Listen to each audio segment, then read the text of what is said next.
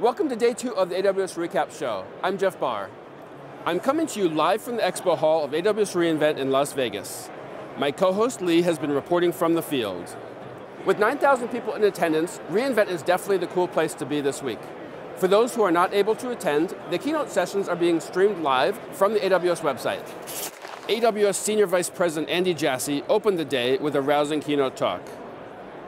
Andy reviewed the current state of AWS and then announced 3 new services. Amazon CloudTrail captures AWS API activity and stores the log files in Amazon S3 for analysis. Amazon Workspaces supports desktop computing in the cloud. These environments are accessible from PCs, Kindles, iPads, and Android tablets.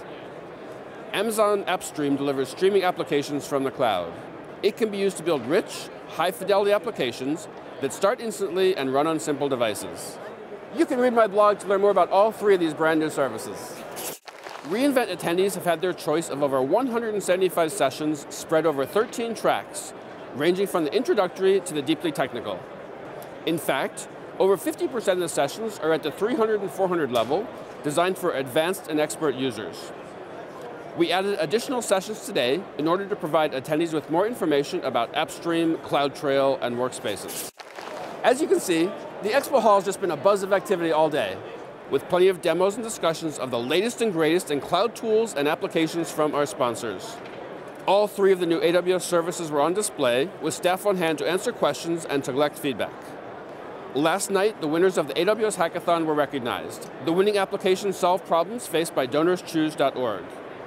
Today, reInvent attendees had the opportunity to become AWS Certified Solution Architects, developers, and system administrators while on site.